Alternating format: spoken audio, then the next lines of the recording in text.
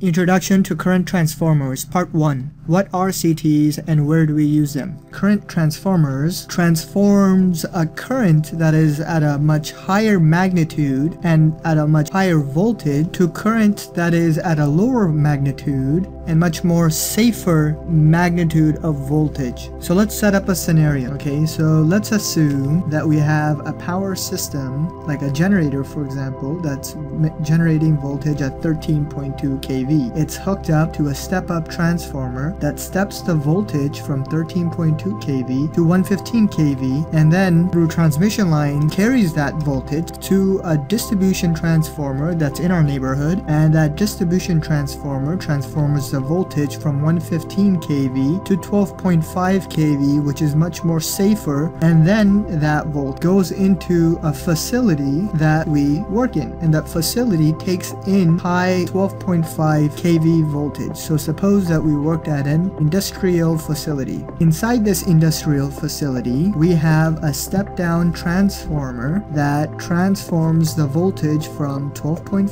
kV to 4.16 kV, and then we have another transformer that steps down the voltage again from 4.16 kV to 120 volts, and that 120 volts is serving an outlet somewhere. Okay, so there's an outlet somewhere, and that outlet is getting 120 volts. So to set up a scenario where we wouldn't want to use a current transformer, well, suppose that this outlet, let's zoom into this outlet here, suppose that this outlet, which is 120 volts, the output of that outlet is 120 volts, is connected to a motor. And so the motor is live, and when it's live, there's some current that is feeding this motor. And then suppose that our manager or our supervisor or whoever comes up to us and asks us, well, find out what this current is. I want you to find out what this current is that's feeding this motor at 120 volts. We'd look at him and we'd say, well, that's pretty straightforward, right? We know how to do that. All we need to do is take our handy dandy multimeter. This multimeter is also rated at 120 volts. It has a nice digital display here, and we would set this multimeter at current value, so we're gonna be inputting current. What we would do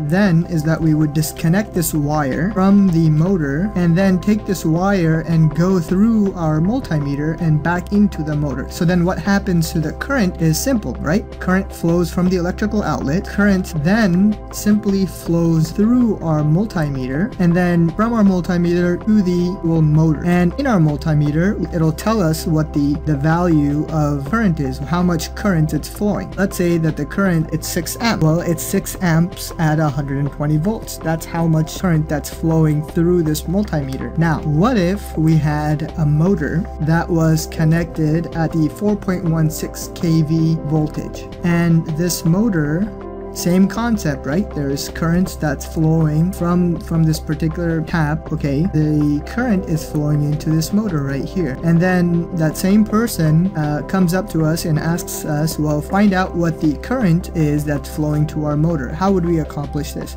Can we simply just take our multimeter that's rated at 120 volts, and can we do something like this where we disconnect the wires and flow it through the multimeter? Well, the answer is no, we can't. And the reason why we can't is very simple. This multimeter here, it's only rated for 120 volts, and the voltage that's hooked up to this motor here, that's at 4.16 kV. So if you try to do that, it'd blow up. Okay, so how would we accomplish this particular task?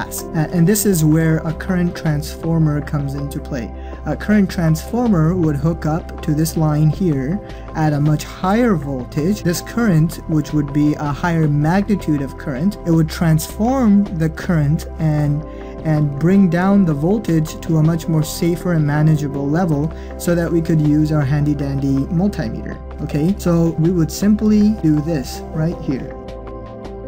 Okay, so what I just created this really simple circuit here, and the way that it works is that the current that's flowing into this motor is, we'll call this current IP. That's the original current, the current that's feeding the motor. And then we have another current, and that's the current that's flowing through our circuit. And that current, let's call this IS. And that IS is flowing through like that and going into our multimeter and flowing through back that way, and then completes that circuit, okay? So for a current transformer, IP, which is this current here, and IS, which is this current here, they're both related. So let's go over some of the terminologies, okay? So IP is called primary current, IS is called secondary current, and CTR is called current transformer ratio. Now that CTR is the thing that relates IP to IS.